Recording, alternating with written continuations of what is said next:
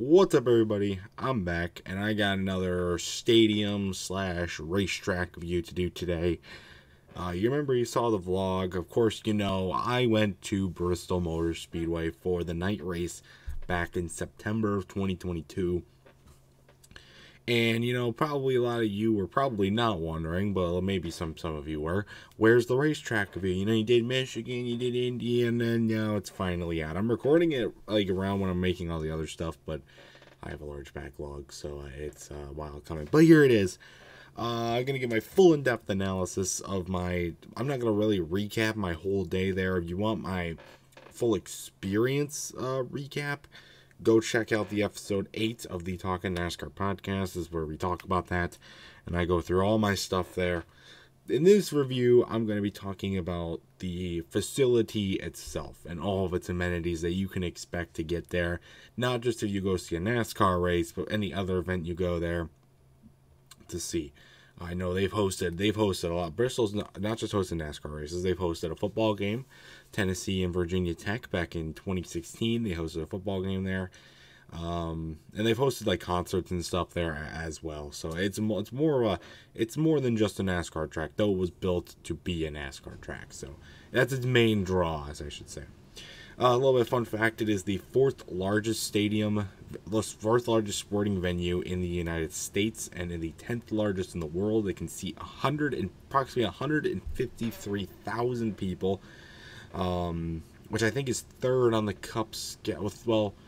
Well, if you don't count Indy, because they do the road course there now, it would seat probably third on the Cup schedule, behind only Daytona and Talladega. If you count Indy, it's fourth.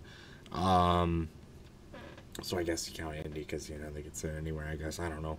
But, that's not what we're here for. That's just a little fun fact. So, what do you expect? Well, Bristol has a very towering presence over where it is. It's located in Bristol, Tennessee. It's actually about 20 minutes south of the town of Bristol.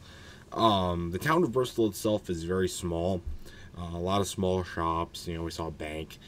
We saw, you know, a few homes, and, you know, it's a very back road country feel. You're going through the mountains, you're going through the trees, and you're going up and down hills, and you see the rivers, and you see the fog, and you see little shacks, and little restaurants, and little gas stations, all local stuff. And then you look over to your left. Well, at least when we were coming in, we look over to our left. Boom! There's Bristol, just sitting there. Absolutely massive, big, modern racing facility. Just sitting there, being awesome. Now, it didn't look as towering as a presence if it was in like more of a flat region of the country, because of the mountains. It kind of like pocketed in these mountains, like all these mountains around it. It's got a absolutely gorgeous backdrop because of the mountains. It's absolutely beautiful. But then there's a bunch of other stuff around, like the mountains, and then it's like there's the tracks like in this little valley area. So that it's a really nice backdrop, and it really sticks out, and it's really, really cool, especially at night. It really sticks out too. Little thing to know, there is like a little swamp near the track. We had to cross a bridge over it to get to the track, but that's like across the street. There's two main roads that go next to Bristol. I was looked on the map. There's a restaurant there and a pro shop, like a Bristol shop. We didn't see either of those while we were there. But I was informed, I looked on the map, and I'm sure that we were informed that the shop was there, but what's it called? The restaurant we did not see. I think it's a Rusty Wallace themed shop, which is crazy. But but there's two main roads and stuff, and then they've got fields and stuff for camping and parking and stuff like that. Of course, you hang out all around the track, because unless you get the infield stuff. We didn't go in the infield, so I'm not going to talk about what's in the infield or whatever. But the stuff on the outside, I mean, Bristol's a very more modern facility. It's very updated. Being one of the better NASCAR tracks, it seems like it's going to be more taken care of. You know, some parts looked a little outdated, and it is a NASCAR track, so you can expect that. But the tower looks really nice with the Bristol sign on, especially at night when it's lit up. You can see that in the vlog. I got a little shot of that. It's all lit up. It's really, really cool.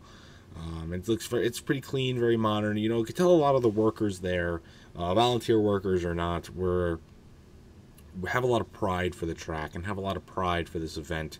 that we went to, the night race. And I'm sure they have pride for the other events too. They have a lot of pride, a lot of respect for the track, and they take good care of it, and they take good care of the people that support it and everything. And so that was pretty cool to see. And it was more about respect. It respects its history. You go into the Speedway itself, you go in the grandstands.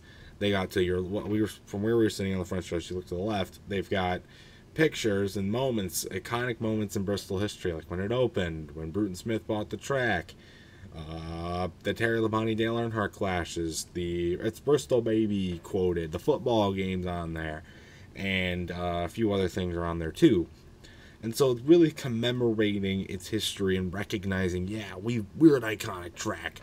This is into the right, we were saying to the right, it's got iconic people and families in Bristol's history. I think that the Walt Trips, the Rawless, Earnhardt was not there. I think Jeff Gordon may have been there.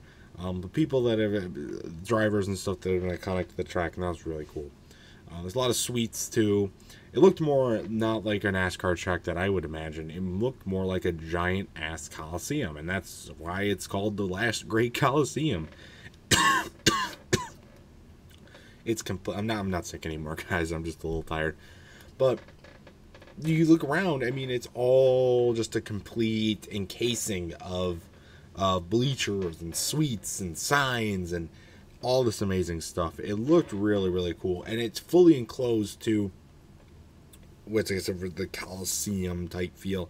But it looks very intimidating. All these people, and it was near full crowd too. So you can expect all these people, look pretty intimidating, which was really, really cool. They paint the wall black for the night, and then the concrete sticks out too, especially if it's like a green racetrack. It sticks out pretty clean, which is really, really cool. And they got a lighted sign up on the top that says "World Fastest Half Mile." That was pretty cool to see as well.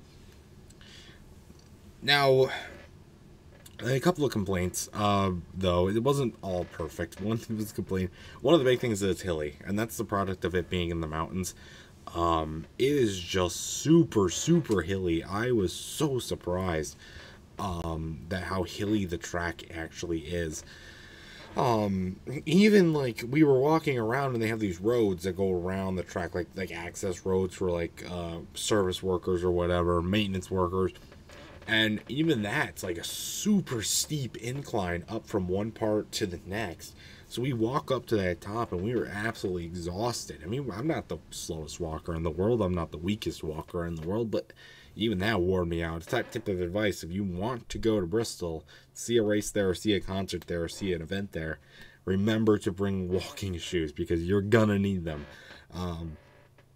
So just a little tip there. But they had a nice tram system though to combat that, and so that was pretty relieving to be able to get on a golf cart or get on a tram and go from one place to the other, because all the stuff, because of its hilly terrain, and it's not even just outside the track that's hilly, it's inside the track. In the concourse there were hills, there were stairs to get one level to the next. They were level. It wasn't completely like a basketball arena concourse or anything like that, which I thought was a little surprising too. Like the outside I can get because of the terrain, but the inside too was hilly, which was crazy. But it wasn't as hard to walk though as the outside portion. They made it a little bit easier to walk at least, and they have stairs and stuff, and which make it easier too. And the reason for the trams, I guess, is to take you in the hills of place to place. Because of the hills, all the events, like all the pre-race events or all the pre-stuff, isn't necessarily going to be in one location or easy to, like, one section of the track. We had stuff that was where we parked on the backstretch and all the way on the other side. So even though it's only a half mile long, you still have to walk a good distance to get to the other stuff. And that was a little annoying.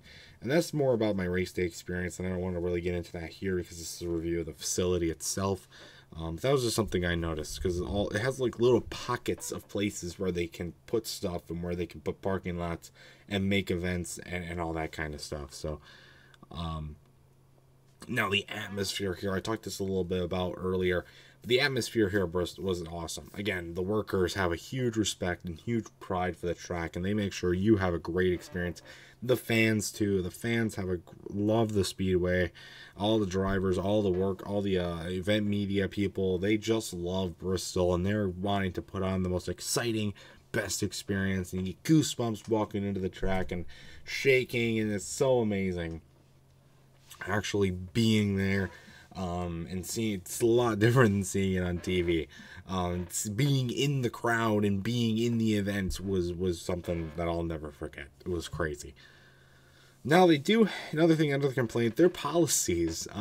They have like rules and restrictions of what you can bring into the track and stuff like that. One of them is rolling coolers, and like hard coolers, can't bring those in.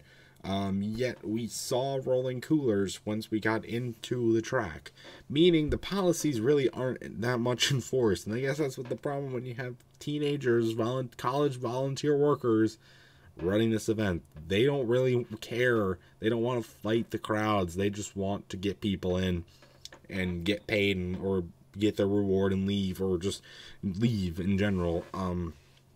So I guess you kind of get that, but that was a little annoying that the policies were enforced, because we were stressing over not being able to bring our cooler in, even though it was a soft cooler, but it was a little too big for the requirements, but they let us in anyways, so that wasn't a problem. But just know that the policies aren't really going to be enforced, so don't expect them to be enforced.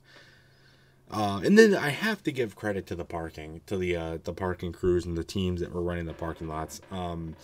Compared to MIS especially, and to the concert that we went to about a month ago at this point, the parking was super, super efficient, because, they park in, like, grass lots and stuff, and then you have to try and get out. We went out through a campground, but, like, at Michigan, we were used to sitting in the parking lot for 1-2 hours waiting to leave, one, because, it's one road to leave, and two, it's, a lot of people going and condensing into one spot, and just heavy traffic in general.